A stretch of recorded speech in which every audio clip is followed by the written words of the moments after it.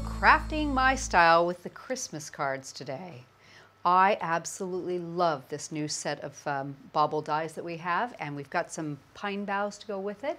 So I'll show you what the die sets look like in the package. First up, we have the vintage bauble, and we have two sizes here. They have separate cutting edges, a little hanger that's included that's decorative and filigree, and two of the bead caps you can use on top also. And the pine bough set, which has got the lovely pine bough we'll be using along with the twigs. And to do a little texture, we're going to be using the floral brocade pinpoint embossing folder for the background. It's really, really pretty. So let's get started. And I think first up, we'll do a bit of cutting. So I've already done a little bit of our background cutting. We're going to do 3 apertures here. So I'll use the pine bough, and I'm going to go ahead and tape it into place with some removable tape. And that looks like it should be about right. Bring our plates across here and pop it into place. And run it through the grand caliper.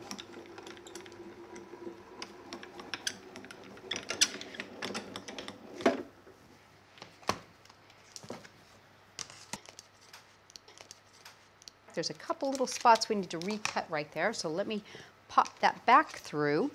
I've just turned it and done the other side. We can just run it forward and back, and that should do the trick. It's quite a bit of detail on this die. There we go. Now you can see that.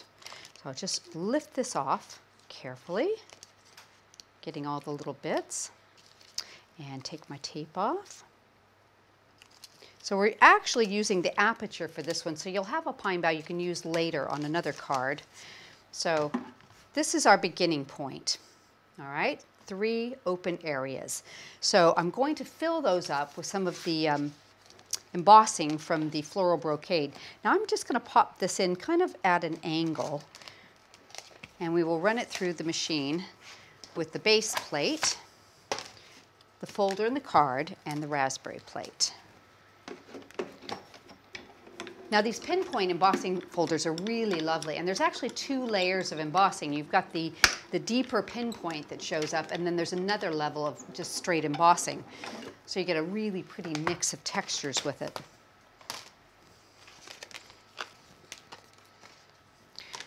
There you go. So you can see just how lovely that comes out. And you can also use this side too. So it just depends on what you like. I'm personally very prone to this side, so that's what we'll use today. Now I've gone ahead and done one of these with some mounting foam because I want to create a little bit of depth on my card. So just put mounting foam all the way around the edge here and picked it up on all the little bits around these pine boughs. So it's got some support to it. And you don't actually even have to peel off all the backing as long as it's there to stay in place. And we're just going to line this up over, and let me just lean in and make sure I'm getting it straight. That looks pretty good. Pop that into place so you can see how that embossing comes through, and it just adds a little bit of extra interest to your card. Okay, so I've gone ahead and created a base for my card with some piercing. I've matted and layered some silver to tie that in and balance it out with what we're going to use in the focal element. So I'll just use, let's see, a little bit of double-sided tape here, and we'll pop some on the back.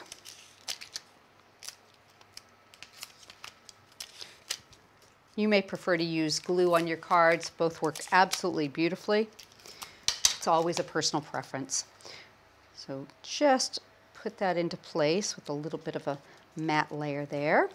Okay, so now what I've gone ahead and done is I've taken those pine boughs that I cut out originally, and I've actually done what I call sugaring it. So I've made it really blingy here. And I've got an extra one, so I'll show you how we've done this. I'm going to bring a bit of copy paper over, and using the Cosmic Shimmer glue and one of my favorite products, the Cosmic Shimmer Ice Snow, I'm going to just add some glue down the center of these boughs and along the edges, just little dots. There we go. And I'm going to just sprinkle the ice snow on it. There.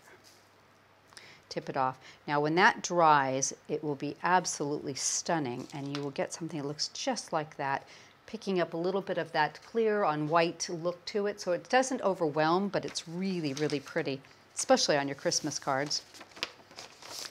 Let's move this out of the way. So I'm going to go ahead and put these that I've done ahead of time into place. So let me get 3 or 4 of these. And I think I'll just use a glue dot, pop them on pretty quickly. So you can just angle them whichever direction you like. I'm going to start kind of overlapping a little bit with my aperture. And then we'll have some going across the top. And we're going to make it look like the bauble is actually hanging from them. And I'll tuck the edge of this one right underneath. There we go. Now, the bauble die is actually in 2 different pieces. You have an insert piece that cuts without an edge, so you can cut this design out of your card, or you have the solid outside cutting edge. So I've used them together to give me this beautiful white piece. Isn't that pretty? I've added some pearls on there. And I've used just the outside piece to cut the silver backing. So I'm going to go ahead and glue these together. Just put a little bit of Cosmic Shimmer glue on it. And this dries clear, so if I get a little messy, you shouldn't see it. Around the outside, and I'll just hit a few of these back pieces to keep it in place. Okay, I'll line that up. Give that a second just to catch. Tidy up a little bit of my glue there. So you can see you have a gorgeous, gorgeous bauble there with the silver showing through. So it's a very traditionally colored one. So I'm going to go ahead and put this in place. I've added some mounting foam to the back. And I'm just going to kind of tuck it right in the center of all those apertures. And a little piece of, little bit of a glue dot. And I'm going to tuck that top of that pine bough right into the cap area. Oh, actually, apologize, I've left off my little cap. I've cut one of these in silver, and it's got a little debossed area, so I'll just glue this into place before we finish. You can use it with or without. Either way, it works beautifully. There we go. Get that to stay.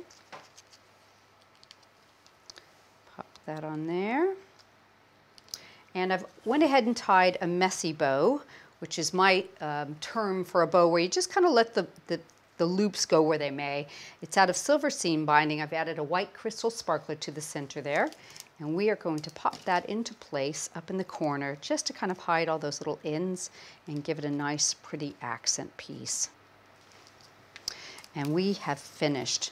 It's really, really stunning. Now, the only extra thing that I've done on this particular card is I went around and added some little extra glue dots and sprinkled them with ice snow just to give it a little bit of the illusion of that wintry feel.